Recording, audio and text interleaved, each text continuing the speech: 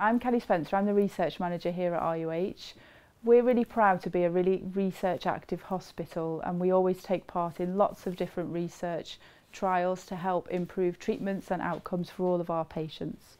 Recently, since the coronavirus pandemic, we've been concentrating on research into COVID and how we can help support finding better treatments for patients infected with this disease. We're proud to be taking part in a number of international and national research studies. Our research nurses spend a lot of time going up to the wards, to ITU and the other departments where the COVID patients are, to explain to them about these studies, talk to them about whether or not they want to be involved, and then to take consent from them to say that they are happy to be in these studies and that they're happy for their data to be used and shared.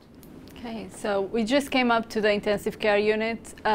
We coming to have a look to see if there's any eligible patients for the recovery trial.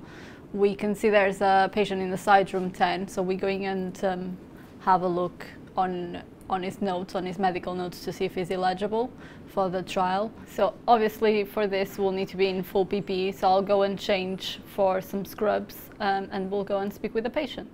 We're just putting some PPE on because in a normal day and in research we probably wouldn't need to use all of this, but now because of the outbreak, even if we're only going to speak with a patient and approach for research, we need to use full PPE.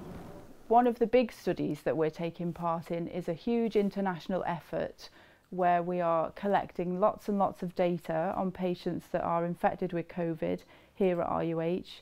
And that data is being fed up to the Chief Medical Officer, Chris Whitty, and lots of the national groups that are looking at how we can better understand this disease. I think so far around 250,000 patients have been included in that study. Another important study that we're doing is called Recovery.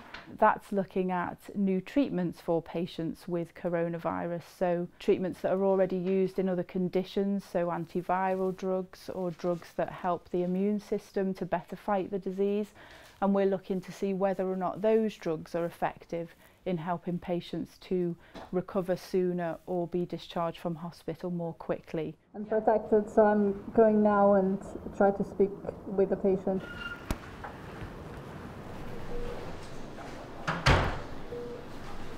Hello, Mr. Jones. I'm Lydia, one of the research nurses.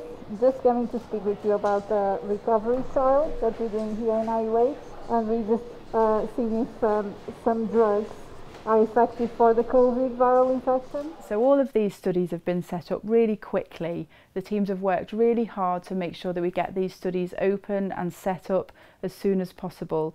It's really important that we understand whether or not any of these treatments will work. We're not expecting to find a cure, but we do hope that these treatments will help patients to recover more quickly from coronavirus or reduce their stay in hospital.